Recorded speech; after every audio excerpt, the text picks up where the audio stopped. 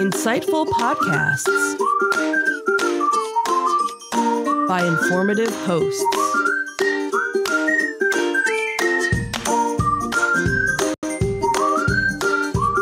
Insights into Things, a podcast network.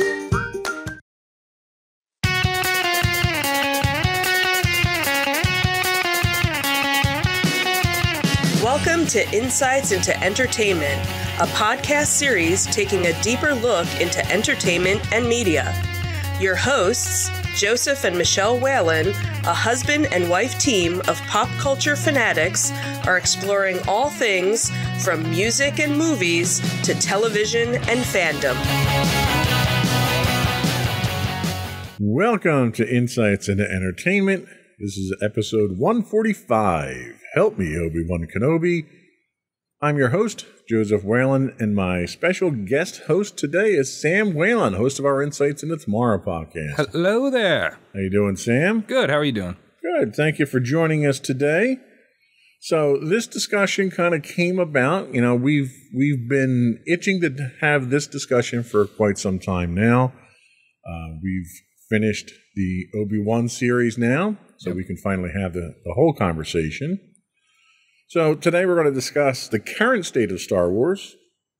Believe it or not, we're actually coming up on the 10th anniversary of Disney taking over Lucasfilm.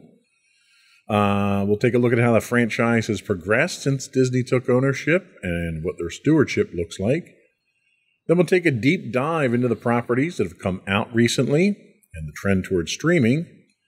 We'll give our thoughts and opinions on Obi-Wan, and then we'll take a look at what the current forecasted future of the franchise looks like and where we think it's going. But before we do that, though, I would invite our listening and viewing audience to subscribe to the podcast. You can find audio versions of this podcast listed as Insights into Entertainment. Both video and audio can be found on all of the network's podcasts, listed as Insights into Things, and we can be found anywhere you get a podcast, Google, Spotify, and so forth. We'd also invite you to write in, give us your feedback, tell us how we're doing, give us your suggestions. You can email us at comments@insightsintothings.com or check out our official website at www.insightsintothings.com for all of our social media links. Ready to get into it? Yeah, before we get into it, full spoilers for everything. So if you haven't seen the new sequel movies, if you haven't seen Obi-Wan, we're going full spoilers, just so you know. All right, good warning there. Here we go.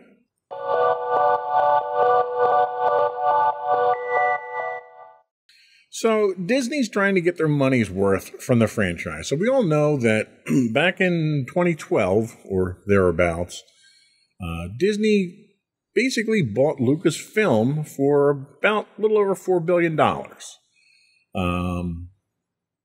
They wanted to quickly capitalize on this by putting out their own trilogy, which kind of worked out for them, I guess. We'll get into that later.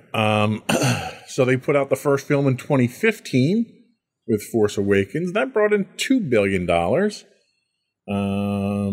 At the time, it was the highest grossing film in Disney history, which was kind of impressive. Then we got that complete mess of a movie, Last Jedi, in 2017. People are hard on that. It's not that bad, guys. Come on. Then they finished murdering the franchise in 2019 with Rise of Skywalker. That one's pretty bad. I don't enjoy that movie. Hey, the one thing about Rise of Skywalker is you didn't have Luke Skywalker milking any unusually unattractive animals. That's what the people wanted. Yeah, that's exactly what we wanted. Do you think their investment was worth it at this point? I mean, they made their money, right? So, well, yeah, breaking even is not really a sound investment. True. I don't know. I think for Disney, you know, they clearly want to be a media. Some may say monopoly, others may say conglomerate. I just looked it up. They acquired Marvel in 2009. So 3 years after that, they buy Star Wars. I mean, they've made it part of the Disney brand for better or worse. I think for them, if they want to appeal to every possible demographic, owning Star Wars is going to help that.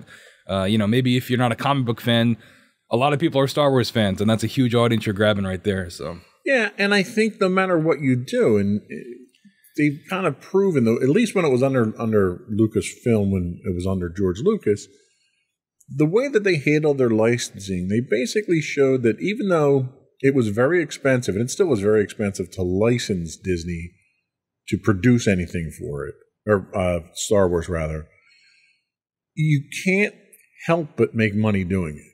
Yeah, like the fan base is very dedicated. Right. It's just a moneymaker no matter what. What might differ is your profit margins. Mm. You know, you're not going to be raking in 70, 80, 90, 100% profit margins. You might be raking in a guaranteed 30%. But you know what? A 30% return, guaranteed return on an investment is a pretty good return on investment. Yeah, and they definitely know their market. They know that most Star Wars fans, it's going to be pretty much impossible to turn them off from the franchise. Maybe not, every property. Certainly, most people aren't reading every book and every comic. I'm not. Right. But anything that's a TV show or a movie, most Star Wars fans are probably going to go check that out. And I agree. And I think, we'll talk a little bit more about where they made some mistakes in a minute or so here. But I think Disney is smart enough to know what property they have and how to milk it, how to get their money's worth out of it. They've been doing it for almost, over 100 years now. Yeah. And do we want to go movie by movie? Because Force Awakens is a great example of that, kicking it off. Oh, absolutely. Go right into it. You get J.J. Abrams. He did it with Star Trek. He took Star Trek and kind of made it more for mass appeal, for better or worse. If you're a Star Trek fan, some people had problems with that.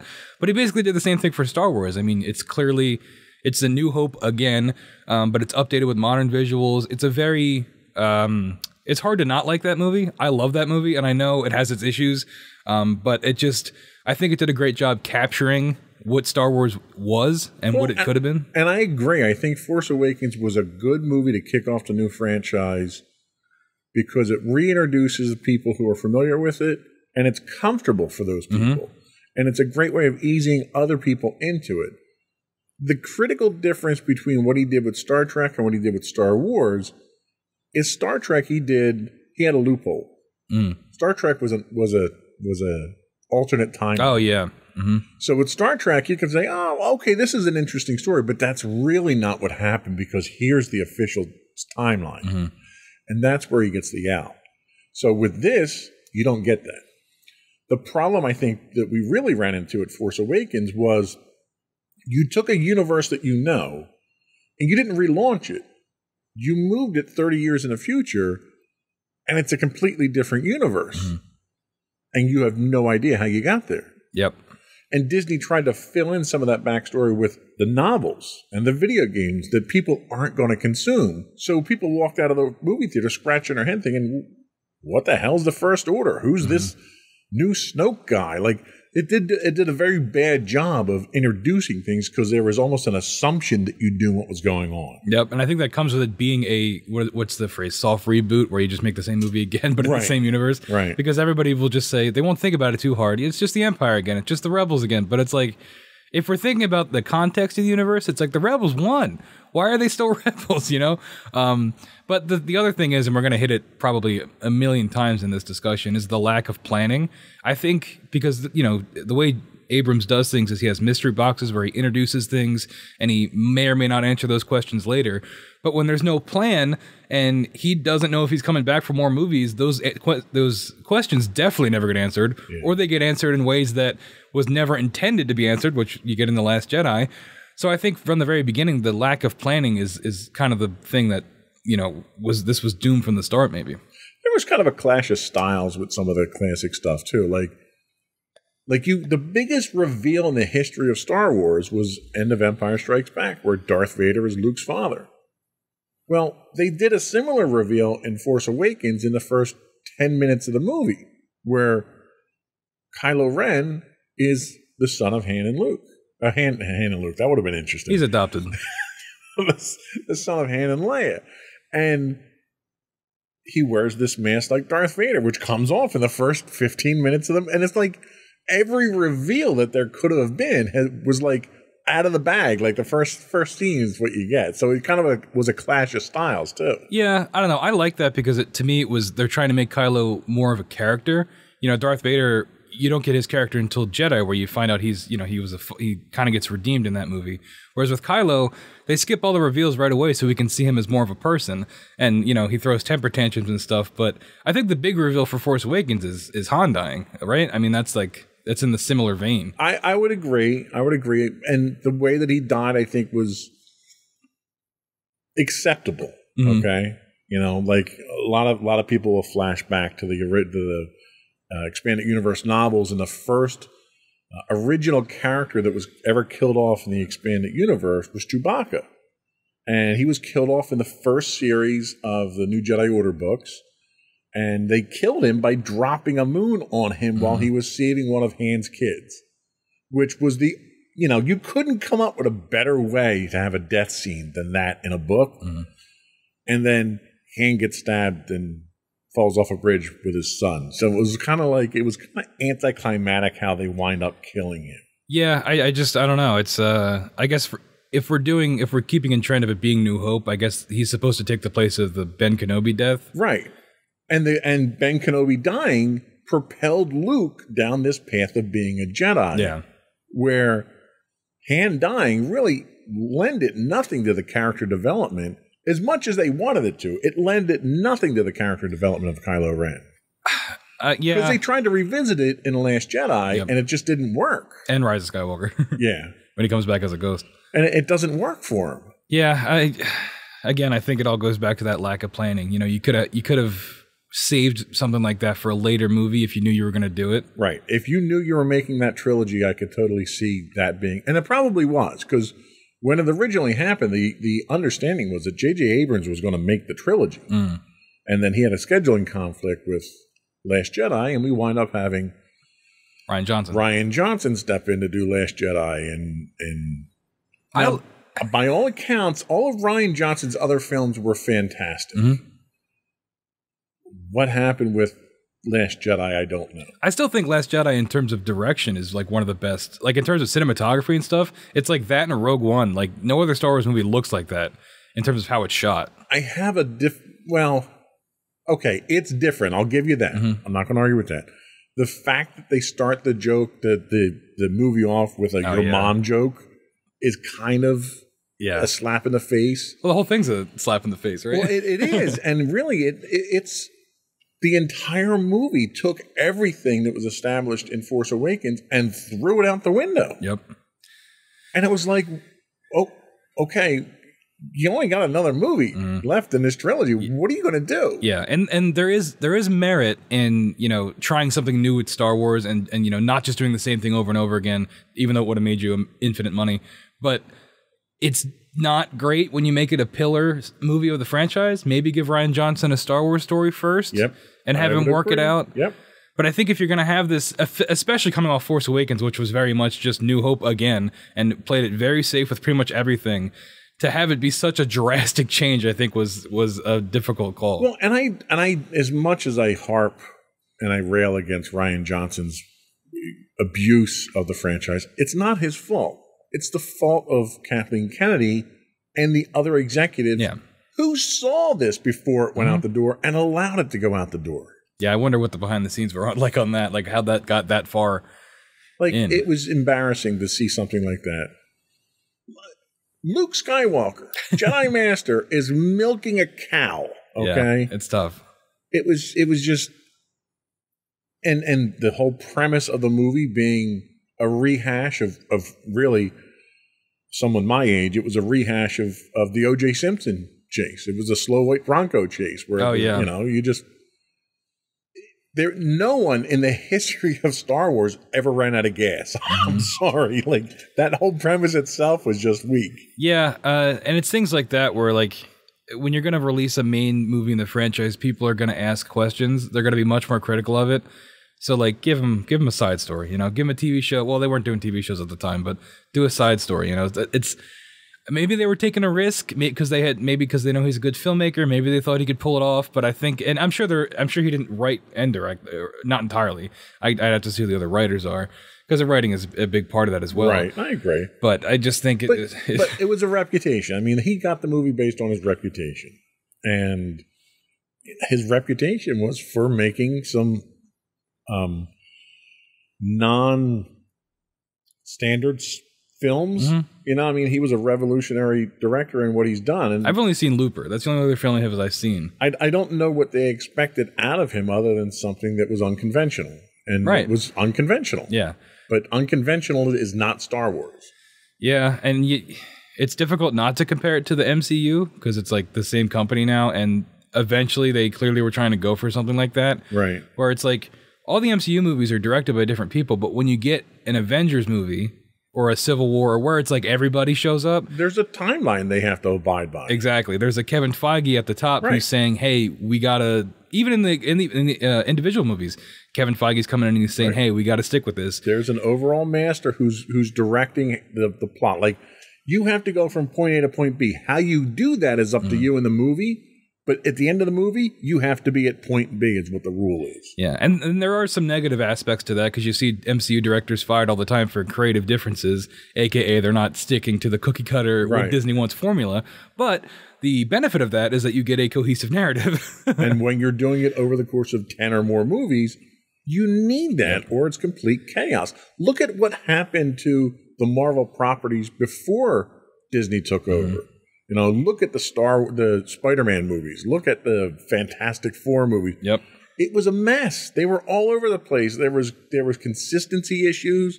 There were continuity issues. There was nobody who was helming the entire thing. And that's the one thing that Disney has at least done with the Marvel side of things. Yeah, and I'm hoping, and we'll get to Dave Filoni later, he's the guy in charge of, Clone Wars and Rebels and things like that. I think he's the closest we have to a Kevin Feige in this universe with how he's worked on Mandalorian and elements of Boba Fett and the Ahsoka show coming up. We'll get to all that later. But I think it's something that I think is hopeful for the franchise going forward. Absolutely.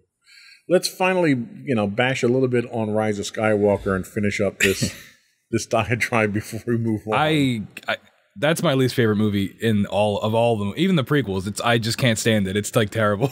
I think J.J. Abrams kind of got stuck with a raw deal. He had a vision when he started Force Awakens that was thrown out with Last Jedi, and he had to spend half of Rise of Skywalker fixing all the stuff that Rian Johnson broke in Last Jedi. It felt like two movies. Yeah, it did, because he had to basically retcon Last Jedi. Which, is just so sloppy. And again, we go back to the lack of planning.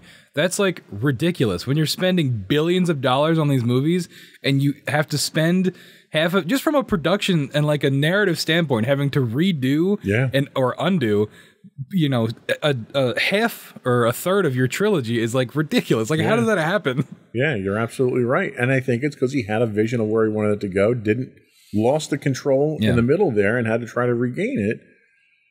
And you had to resurrect Palpatine. Somehow, Palpatine has returned. No, mind you, if anyone follows the expanded universe, Palpatine comes back a couple of times. And every time that he comes back in the expanded universe, it's a stretch. Okay? It's ridiculous, yeah. It is. And for him to come back here, and not only did they bring him back, they had foreshadowed him coming back when they had Ian McDiarmid, who plays Palpatine, show up at Star Wars Celebration months before the movie came out. Because the trailer, they put in the Emperor laughing. Yeah. And then and it was there was no surprise whatsoever. You knew exactly what was going to happen. The question was, it'll be really cool how they show it. And then they did it. Right. and then it wasn't cool when they showed it. They're still trying to explain it. We've gotten some hints of cloning and siphoning Baby Yoda blood, I guess, for midichlorians, but we still don't have a concrete explanation as to how he came back. Well, and the kicker is, had they gone down the original route of the expanded universe and which is the direction they're going now, mind you, went the path of the Thrawn trilogy, which legitimately should have been the sequel trilogy to what we originally know of as Star Wars, you would have gotten Thrawn. You would have gotten Jorah Sabath. You would have been introduced to the cloning of a Sith user and of a Force user and the complications. You would have gotten all that stuff, and it would have logically led to this point. Yeah. And when they acquired the property, they just decided to throw everything out that was Lucas's stuff, and they didn't want it anymore. Yeah. And that was their dumbest mistake. We might talk more on that throwing out later, but yeah, that whole the months after the acquisition where they just destroying projects left and right is rough. But going back to the EU stuff, it's like the Marvel comics. You know, you have a blueprint, and it's not a perfect blueprint. Comics are very weird. But like you have a story that at least most people, not most people, but like people have read and it worked. So you can at least pull elements from that. It's something, it's a path you could take, and it's 3 books. So it could have been another trilogy right there. Right. And it's something that people are familiar with too. So they've got something to latch onto. Marvel's more difficult because you have relaunches of storylines multiple times in the comic industry. And what Marvel tends to do is they pull different pieces, different elements from each of those relaunches and puts them into a cohesive story. So no matter what era you read the comics, you'll recognize parts of it. And it's that recognition, not nostalgia so much, it's that recognition of, oh, I know who that guy is. He was this guy over here. I wonder where he's going to wind up in this story. It's that little click in the brain that makes the Marvel stuff work so well. And how they will subvert those expectations as well, where like they'll take if you know, like everyone, not everyone, but when everyone figured out Thanos was the bad guy, people went and looked up the original Infinity War. But it's not like that. Like it's much different. But you've had fails along those lines too, like the Mandarin. Oh, yeah. So that didn't go over quite as well as they wanted to do. Yeah, they had to go back and retcon that multiple times. They had to clean that up a couple of times. But yeah, it's always, like with that, you've got the blueprint, and then they change it up where they need to, and, you know, they keep what they want, but they use the comics as at least a jumping off point, whereas with Star Wars, there seemed to be no planning at all. Right. Well, and to complicate things, and this, you know, we'll go into the next segment here about, you know, Disney learning from their mistakes, is while they're making these, Disney's also in the process of releasing these one-off movies. And their premise at the time, and they even stated this, was they would have a canon Star Wars saga, a Skywalker saga movie every, 3 years, and then they'd have a one-off movie in between there. And the idea was to keep interest in Star Wars. Well, everyone who's a Star Wars fan knows that you get a trilogy, there's 3 years between each episode, and then there's like 15 years before anything else happens. And that's kind of the pace that we've lived at.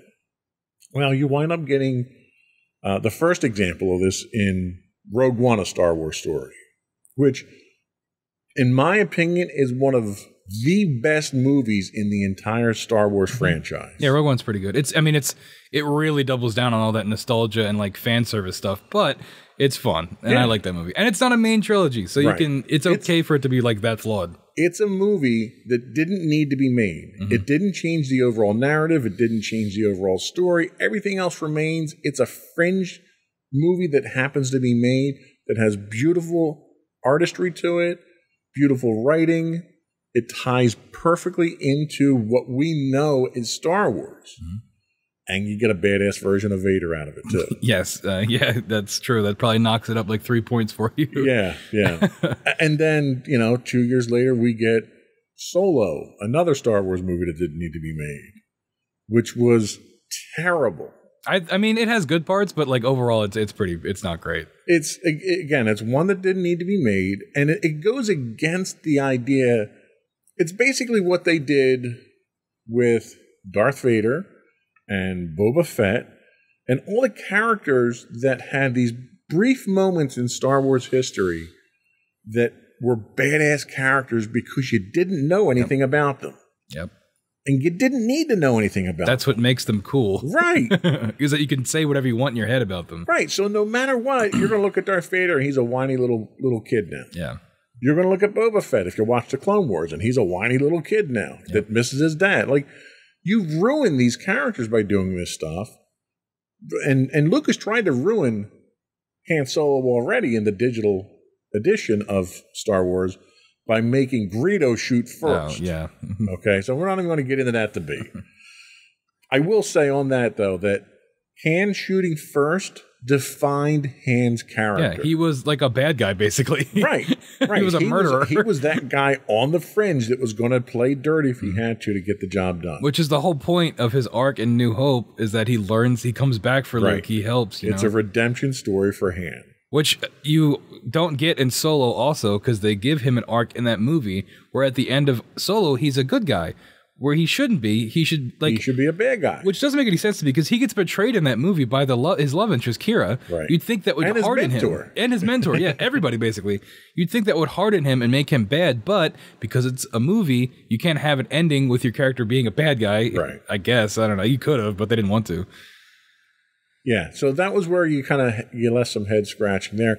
And the other problem that happened with Solo was, again, if you were a fan of the expanded universe, there was a natural story progression of the relationship between Han and Chewie.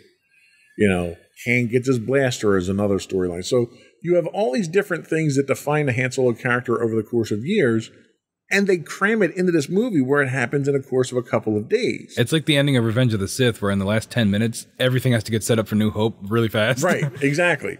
And it just kills the whole premise of what this character has done. So this character has no backstory whatsoever that didn't occur in the last 3 days. Yeah, it's like the opposite of, we'll get into Kenobi at some point. This is probably going to run long, but yeah, it is. Kenobi should have been, in my opinion, should have been a movie. The Solo movie should have been a TV show. Yes. Where it was like serialized, you know, it was almost like designed to be a TV show, especially if you're going to do the forced, here's how Han got his socks, here's how Han got his watch. Like Exactly. Like the old, I never saw it, but I've seen clips of it, the old Indiana Jones show, where it's an old Indiana Jones. Indiana Jones, yeah. Telling stories about his youth. It could have just been that. Him talking to Kylo or something, I don't know. Yeah. Yeah, that would have went well. Right before he gets stabbed. Yeah. He's like, Wayne, I have to tell you all these things about my past. Fortunately, after that came out, and it was it flopped, right? It was profitable at the box office, so I can't call it a financial failure. Oh, I thought it was a financial failure. No, but from a creative standpoint, it was a terrible failure. I mean, the writing was weak. Well, that was one of the ones where they had director issues because it was Ron Howard they and swapped out directors in the middle of it. I think it was the Lego Movie guys, right? Miller and Lord? Might have been. I forget who the original one was. Yeah. It also didn't help that they cast someone that looked nothing like Harrison Ford, sounded anything like Harrison Ford, walked like Harrison. Like, he had no resemblance to the character itself. They almost deliberately picked somebody that didn't fit the part so bad as almost like a slap in the face to fans. Yeah, I mean, I don't know where I come down on that, because I'm okay with people performing it in their own way, but if you're doing a prequel story, they should at least pretend like they're that person eventually, or where you can see those elements of where they will get to that point. Like Donald Glover was good as Lando. Oh my God, he was the highlight of the entire movie. But he was pretty clearly just doing a Billy D impersonation. He was. But that's the problem. You're playing an existing character. Like, if you get cast to play George Washington in a movie, you damn well better look and sound like George Washington. That's fair, I guess. Otherwise, it's called Hamilton. True, okay? True. But I think we're getting a Lando show eventually, right? We probably are. We'll talk about that, though. But anyway, so they learned their lesson here. They backed off from the movies. Disney Plus came out, and they moved into streaming. So what they encountered was some Disney fatigue. They encountered some Star Wars fatigue, which I think Disney was surprised at, because they kind of went down that same path with Star Wars that they did with Marvel, and the fans ate up everything Marvel that came out, and they loved it.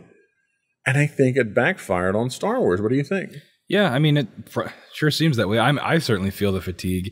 But I think the reason that happens is because at a certain point, there's only so many stories you can tell in the Star Wars universe, right? Especially when you limit yourselves like they constantly do with all these movies and TV shows, where they very rarely try something different, something that breaks the mold.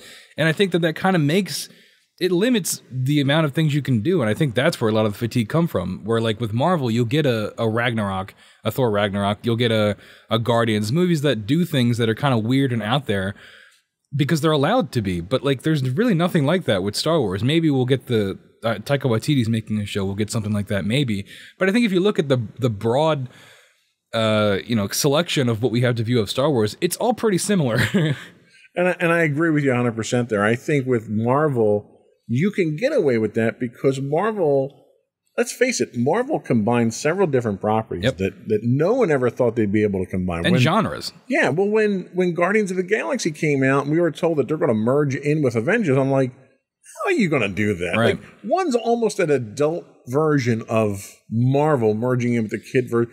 Like, none of that's going to work. And they wound up making it work. Mm-hmm. You brought in brilliant out-of-the-box thinkers like Taika Waititi, who I love everything that he does. Mm-hmm. He comes in and gives us a comedy that fits into everything that's like a flash from the 1970s with everything that he does.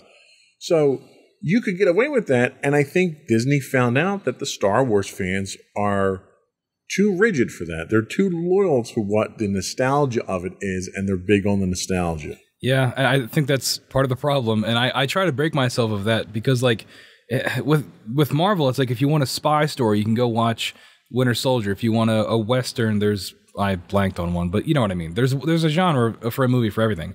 And I think if they did that with Star Wars, it'd be a lot more successful and a lot more, at least creatively interesting to watch because you can do those things with Star Wars. I mean, we see Mando and Book of Boba Fett. They love the Western trope. They get into that. But you can make it work in other genres. I've only watched a handful of episodes of Visions, the animated show where they did a bunch of short stories, but that was another example of where you could have done all these different genre type stories in Star Wars. Make a noir, make a war movie, which you got a little bit of a war movie in Solo for like 15 minutes. But the point is, you don't have to be creatively, out of ideas because you limit yourself based on your nostalgia. You can do all these other stories in Star Wars if you just do it right and make new characters and make new settings and, kind of blaze a new path that isn't so rigid and stuck to itself. And ultimately, I think the problem boils down to the fact that Disney did not know the fan base of Star Wars.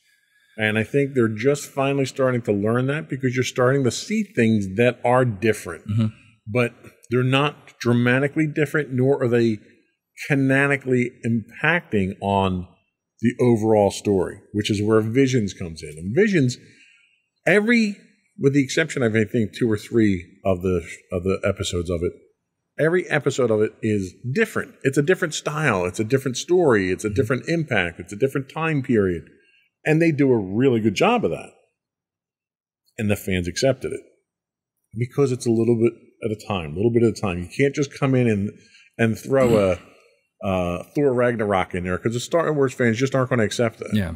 So you kind of have to lead them down that path. And going back to what I was saying about doing different genre type stories in Star Wars, that's one of the reasons I like the Clone Wars show so much, the animated one, not the Genndy Tartakovsky one, because they did that in that show constantly. They would take, an arc, they'd take 3 or 4 episodes and make like a murder mystery, or they'd make like a Western, or they'd make a, or a horror. They did a horror series with it. Yeah, and it really showed that Star Wars doesn't have to be the same thing all the time. You can take these tropes, and that, really, the original trilogy, at least New Hope, was like that too. Lucas being inspired by Kurosawa and things like that. It was all, and Campbell's hero's journey thing, the circle. Like, it's all just taking big idea stories and putting them in a sci-fi fantasy setting. And you can do that more if you don't limit yourself as much. I agree. And I think Disney is finally getting to the point where they're hitting their stride and they're learning how to do that. Yeah. So we're going to take a quick break. We'll be right back. And we're going to talk about the current state of Star Wars. We'll be right back.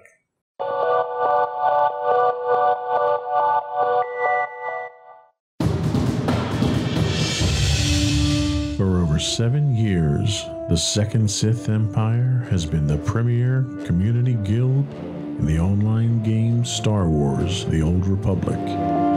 With hundreds of friendly and helpful active members, a weekly schedule of nightly events, annual guild meet and greets, and an active community both on the web and on Discord.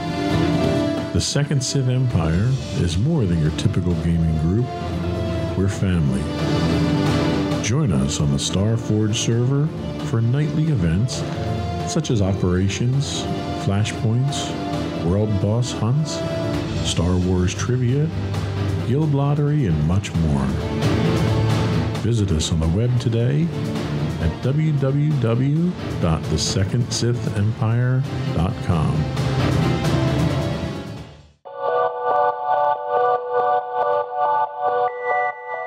Help me, Obi-Wan Kenobi. That's our subject today. We're going to talk a little bit more about the current state of Star Wars. So the properties that we have available right now, and I'll run down the list real quick that are currently active. We have Mandalorian, which is filming Season 3. We have Bad Batch, which is in post-production for Season 2. We have the Book of Everyone But the Book of Boba Fett, which has finished its limited run. They're making more of that? No. Oh, okay, good. It's finished its limited run. I know, but it's the ongoing section. I thought I had missed some announcement Well, or it's something. current. We also have Obi-Wan that finished its run, too. Mm-hmm.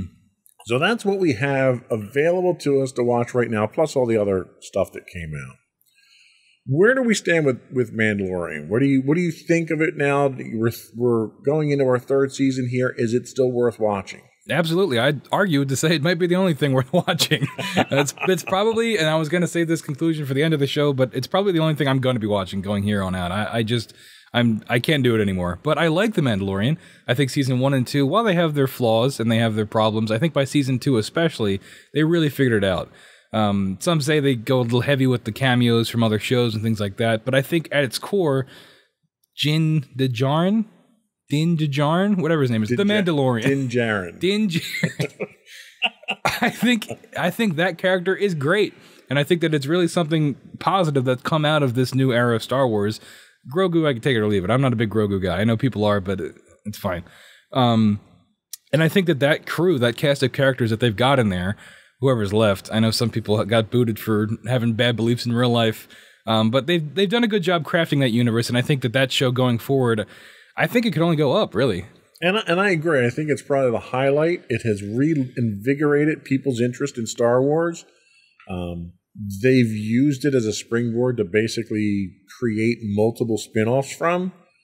I was disappointed at what everyone describes as season 2.5 of The Mandalorian, which was the tail end of Boba Fett, Book of Boba Fett, where we thought, the whole storyline with Baby Yoda, Grogu was gone, and now he's back in the picture. And I think that's a mistake, because I think continued emphasis, even though everyone loves the cute little Baby Yoda, I think continued emphasis on that character is going to be a drain on any storyline that's out there. I always knew Baby Yoda was going to come back. I did think we'd get... He had to, because he makes so much money for him. Exactly. If you want to look at it cynically, yes. You can. I'm sure you can look around this room and see Baby Yoda merch somewhere. There's some behind you. Yeah. He makes way too much money, and he's way too marketable. They're never going to get rid of him. However, I thought we'd at least get... I wasn't expecting 2.5 in Book of Boba Fett. That kind of... I wasn't either. That was like wild. But I thought we'd maybe get like half a season of Mando without him, and then, maybe he has like some other adventure with something else, and then he comes back. But no, he's back right away. Yep, right off the bat. And I think that's a mistake, unfortunately. Yeah, because what are you going to do? You already you concluded that whole arc. Yeah. I guess it would be, now it's Mandalorian reclaiming his Mandalorianness, right? That almost sounds obscene the way you say that. Because like, didn't in that episode of Boba Fett, he gets kicked out. He gets kicked out by the other two living Mandalorians that are left. Right. Well, and they're not the only living Mandalorians left. They're the living ones from the Death Watch. But I'm hoping we get, because we already had what's her name, Bo-Katan, right? So she's obviously going to be back. So yeah, I'm hoping. I like the Mandalorian stuff in general, like the Mandalorian. It's a great, and everyone loves Mandalorians. Like that's the thing. It's that they're like the Klingons of Star Wars. Everyone just loves how rich their heritage is. Yeah, so I'm hoping we get more of that. I much prefer it as now, especially with the Mandalorian, because I like the characters. I prefer it much more when every episode is connected to the overall plot. I'm not big on like the whole serialized thing, which you kind of got more in. That was more season 1, right? That was season 1, yeah. Yeah. But when they started moving to season 2, where things were more connected and it told one long story, I much prefer that. And I hope that they stick with that and there's not as much, one-off episodes, unless they're, interesting. Well, the only concern that I have in the direction that they're going is they're probably going to have to lend some support, some tertiary support to some of the other shows. So we already know they're feeding into the Ahsoka series, right? So they're doing... The whole Grogu cloning, Admiral Thrawn type stuff. So they're already feeding into that. I don't know what else they'll be feeding into, but because it originated with Mandalorian, it's there almost like a Iron Man. Yeah, it's what the whole Disney Plus stuff is circulating around right now. So you're probably still going to have some drain on the resources for that.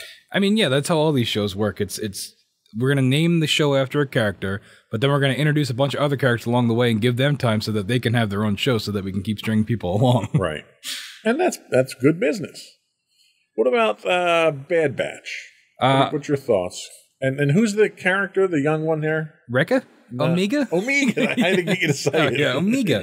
I liked Bad Batch a lot. It was way too long. I can't believe it was like a full season of Clone Wars where it was like 23 episodes. Yeah. That was ridiculous. However, if we can keep making, and they're doing that with... you're scraping the bottom of the barrel when you got the kid in there scamming card games. Yeah. You're putting that into an episode. They should have taken the approach of the Clone Wars final season where it was short. I'm a big advocate of everything should be short, but I really like the Clone Wars animation. I've come to really like it, and especially with that final season of Clone Wars, they've really stepped up the budget, and it looks like incredible. Yeah. And I like keeping in that universe with the clones. I always think that those were some of the best stories coming out of Clone Wars, and I just like that style of show continuing. That being said, like I said, it was way too long. It had, a lot of episodes that you could have just not had in the show. And it had a similar thing like with Mando, where it was it became a cameo of the week show at a certain point. But unfortunately, I just think that's all the Star Wars shows at this point, so that we can get people to stay interested. Right. You gotta sell shows, you gotta sell merchandise. But I'm looking forward to the new season of it. And I just really like that not a genre, but those types of shows. And when we're getting more of that with what's it called? Tales of the Jedi, Jedis, I think. See, the one thing that I did like about it is the fact that Clone Wars always showed you Star Wars from a different perspective. It wasn't from the lead character perspective. It was from the guys down the bottom, right? Mm-hmm. Bad Batch does that, but it does that at a critical period of time. Seeing Order 66 from their perspective was awesome. Yep. Seeing how people react to Imperial troops now, you get a whole different perspective on what that period of time is like. It's one of the most interesting periods in Star Wars, too, seeing that transition from the Republic to the Empire. Absolutely. And you never get a chance to see that anywhere else. This is the first time you got to see that. You got to see, little bits of it here and there with, A New Hope, but like Fallen Order. You had no interaction. But again, video games. I want to stay away from the video games because it's a small segment of the population. This opens it up to more people, and this adds more character, more color, and more grit to that time period, and it's going to support everything moving forward, which is what I like about it. Yeah, definitely. Book of Boba, what are your thoughts on it? It's such a disappointment. It really was. And it was one of those shows that put another coffin in the nail of me stop watching these shows, because it felt like such a waste of time. I think that it was structured poorly. I really don't know what they were doing with it. It seems like they didn't really either. It seemed like the whole thing was just a con to get to the Mandalorian stuff at the end.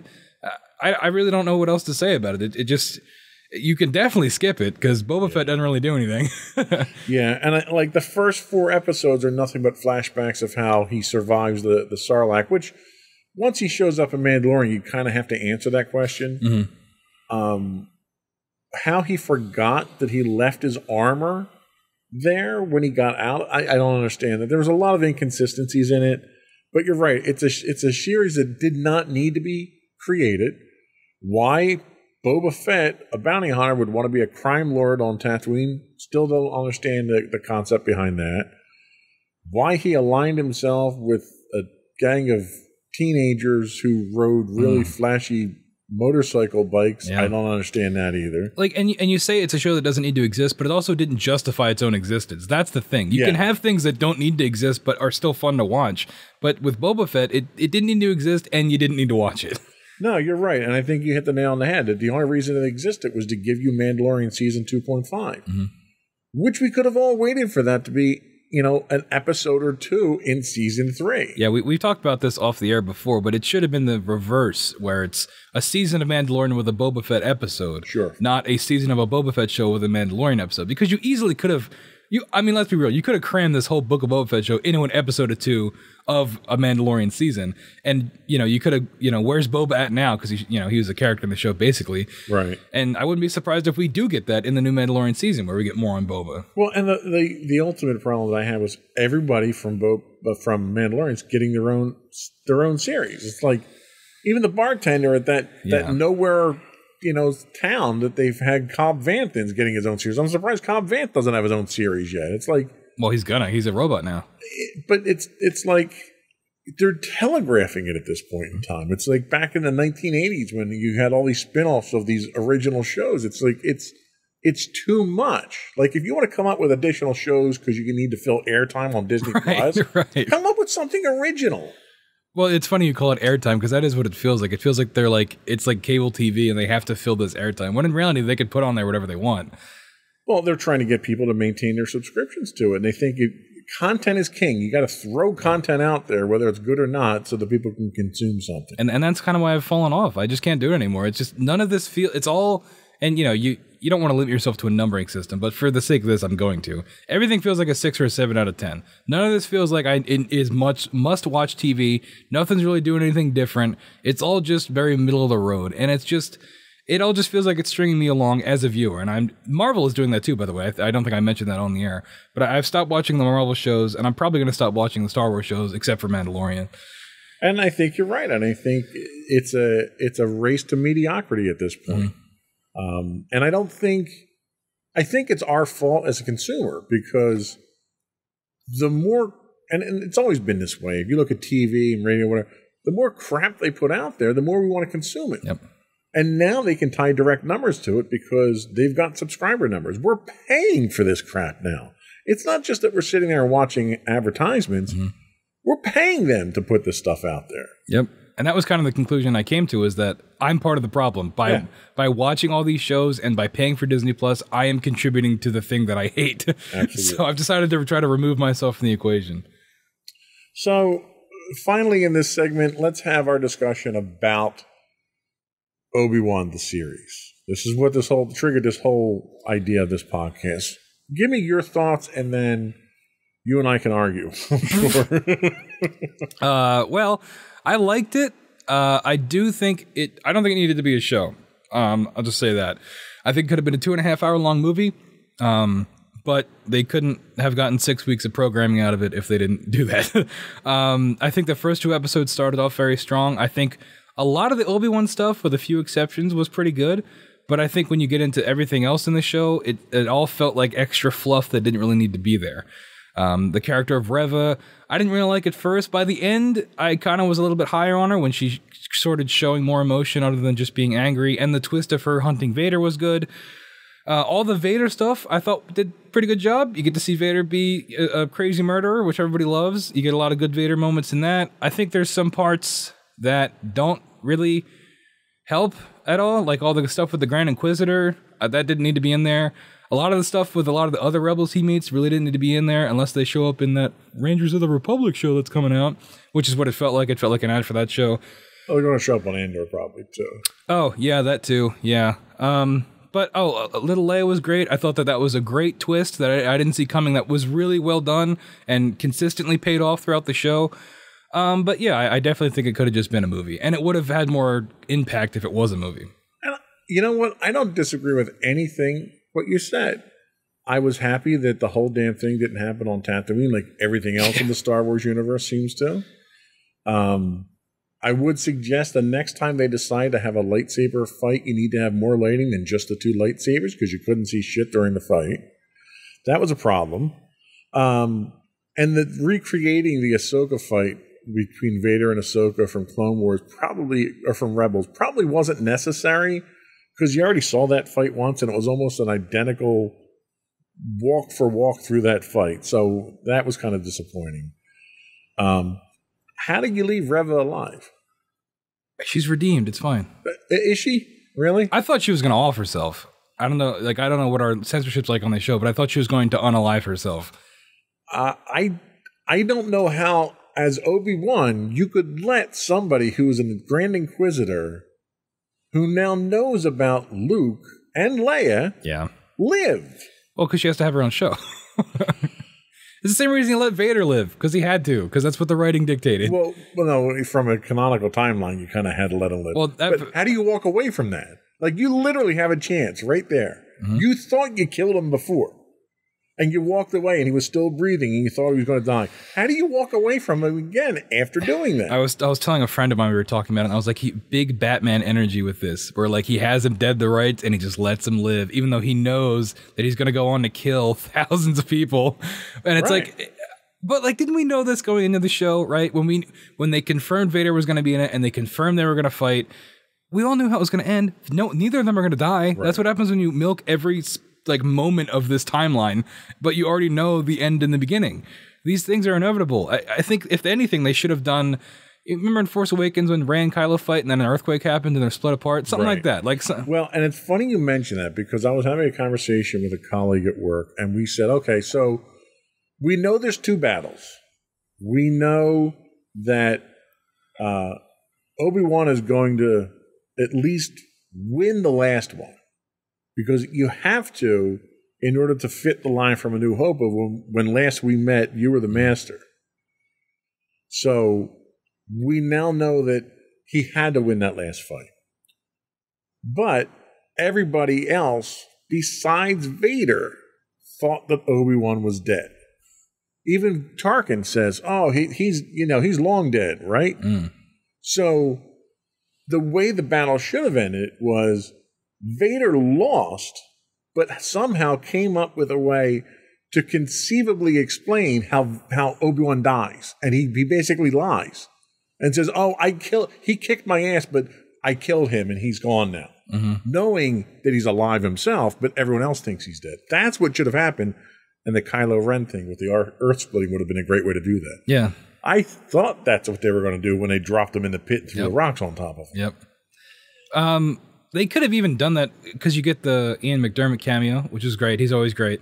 Not necessary, but great. No, it didn't do anything for the show. But you could have had that moment where, because basically Palpatine just shows up and goes, you mad? You look a little mad. But he could have said, like, that's where he could have had the moment you're talking about where he lies and says, I got him. He's dead, you know? Because then you know he's lying to the Emperor. He's lying to... And that would have set it up perfectly. Yep. That would have made so much more sense. Yep. But, instead of, oh, no, Obi-Wan he left him with a broken mask and left. Yep. It makes no sense that you would just walk away. I know. And that's what happens when you limit yourself and you make a prequel, because they love prequels. And like when you do these things and you tie yourself down to these conclusions that like you can't get out of, right? I mean, like, there's no way to get out of this. No, you're right. You're right. You kind of have to talk your way around it. But the question is this show must-see Star Wars? I would say it is because I like Obi-Wan. And I would say it is because I like Darth Vader. Yeah. So just for the fight alone and seeing Darth Vader's power, yeah, I would say it is. Yeah, I really, he has a good fight with Reva too. That was fun. I wish we would have gotten a little bit more. Yeah, the fight, the saberless fight with Reva was awesome. Yeah, a little bit more Vader character stuff. Well, my question to you is: are we going to get a Vader series out of this now? God, I hope not. Because Hayden Christian had suggested he's got nothing going on. Don't listen to Hayden. He's available. Yeah, I know he's available. But like, but that's the moneymaker. That's Grogu. I know.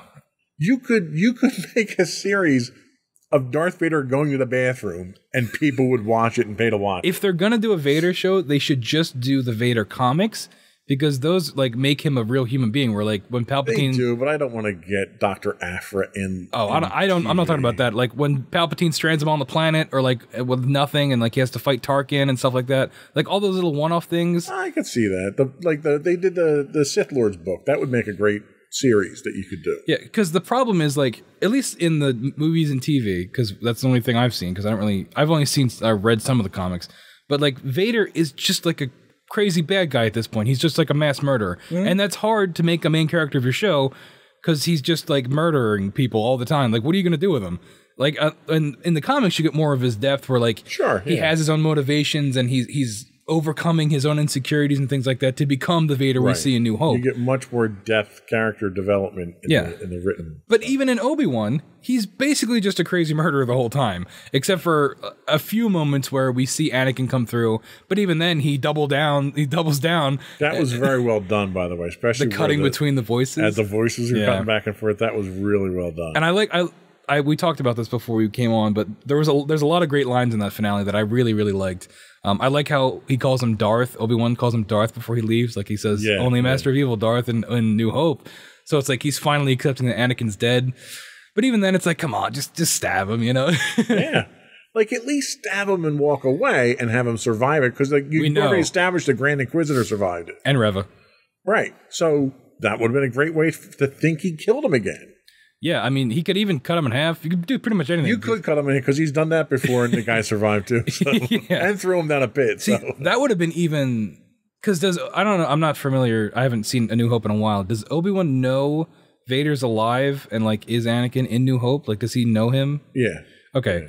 Well, because I was gonna say it would have been interesting if he killed Vader. That's why Luke confronts him, where after he tells him, okay, yeah, Darth Vader betrayed and murdered your father. That's where they get the line from. You know, Anakin Skywalker's dead. I killed him.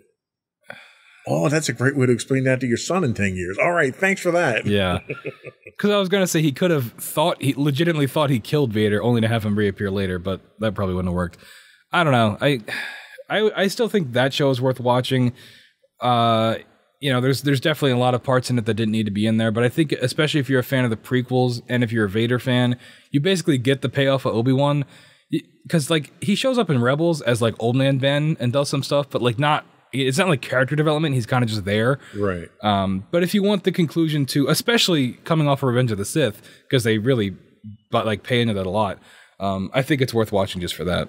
I agree. It's definitely worth. The cinematics, I think, are worth watching. The story's critical. I do want to mention that. We are starting to see the limit of this LED wall that they shoot everything on, because everything looks flat.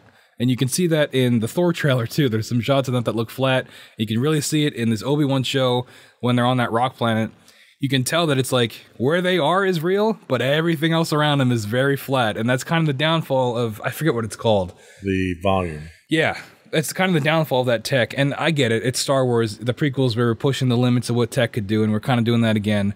But like, I think they're... What was funny was, I don't know if you watched the documentary, if you hadn't seen stuff from it, they talk about the volume. And the purpose of the volume wasn't to create the dynamic backgrounds. It was to create the lighting from the backgrounds. And then they were going to digitally overwrite the backgrounds. Okay. Like a green screen. Yeah. But at least now you've got those realistic, that sun beating down or the fire coming up from the lava river from the finale of season 1. You have that effect, and you have something for the actors to react against. Even Carl Weathers says they're in this boat on this made up floor with everything going on, and the scene is passing by. He said he was getting motion sick. He wasn't moving, but was getting motion sick because of the real. So it was a tool for the actors and for the visual effects guys, but it looked so good for what they were doing. They left it in so many of the shots. The one thing to take note, though, is you've got a couple of, and we're not going to go into this last segment here because we're up against the clock now, but I just want to touch a couple things. You've got Andor coming out. Well, Andor's not using the volume. Oh, Andor really? is using all practical effects. Good. They're building their sets. They're building their props. They're doing everything like a traditional movie. And it was very similar to what they did with the TV series of Halo. And you can tell the difference. Yep. When you open a door, and it's a door. It's not a panel with green on it that they overprint digital stuff on. It looks and acts like it's real. Yeah, that's good, because I'm definitely, like, I brought it up, but I'm feeling the limits of this volume technology, and I'm hoping they don't, because it makes everything feel flat, but like, end of the day, that's kind of just what it does. And when you're doing outdoor panoramic shots like that, it doesn't always work. Yeah. Where it works is when you're enclosed somewhere and you don't need that depth. But when you're looking at a shot in a desert and you've got rocks in the foregrounds and rocks out in medium and rocks out, you lose that depth, that perception of depth. So I'm hoping they either, they kind of work out on that, or I didn't realize Andor was being shot all practically. Double down on that. Practically is almost always better, in my opinion. It is, but it costs a fortune. True. So. Yeah. Just raise the price of Disney Plus. There you go. So, yeah, we're at the 1 hour mark, and in this last section was actually going to be the longest section. So I think we're going to hold off on that for another episode. Part 2. We can do a part 2 of Help Me Obi-Wan. Does that mean I have to watch Andor? Not if we do it quick. If we do it in the next week or two, you should be okay. So we'll come back and we'll talk about the future of Star Wars on another episode. Any closing thoughts before we go, though? No, I pretty much said everything. I think after Obi-Wan, because I think if they didn't get above a 7 out of 10 with Obi-Wan, I don't think anything's going to. Yeah. So I think I'm going to bail. I've already bailed on Marvel shows. I think I'm going to bail on Star Wars shows, except for Mandalorian. I'll come back for Mandalorian. It's going to make it hard to get you back on an entertainment podcast if you're not going to watch anything. I know. Unless, I don't know, they always put these articles out to try to get people to watch of like, you'll never believe who showed up in Andor episode 2. So if someone spoils it for me and it's something I actually enjoy, maybe I'll go and watch it. But I just don't see the point. It all just feels like they're stringing me along, you know, and I'm pulling the plug. That. I don't see. For me, there's nothing else to watch right now. There's nothing else compelling for me to watch where I don't have the time to ingest this. And it's Star Wars. I feel compelled to ingest Star Wars. It's understandable. So, but that is it for our show today. Before we go, I once again want to invite our listening and viewing audience to subscribe to the podcast. You can find audio versions of this podcast listed as Insights into Entertainment. Audio and video versions of all of our podcasts can be found listed as Insights into Things. We're on TuneIn, iHeartRadio, Stitcher, anywhere you can get a podcast these days. I would also invite you to write in, give us your feedback. You can email us at comments@insightsintothings.com. You can find us on Twitter at insights_things. You can find, we stream 5 days a week on Twitch at twitch.tv/insightsintothings, where you can find links to all those and more on our official website, www.insightsintothings.com. That's it. Another one in the books. Bye.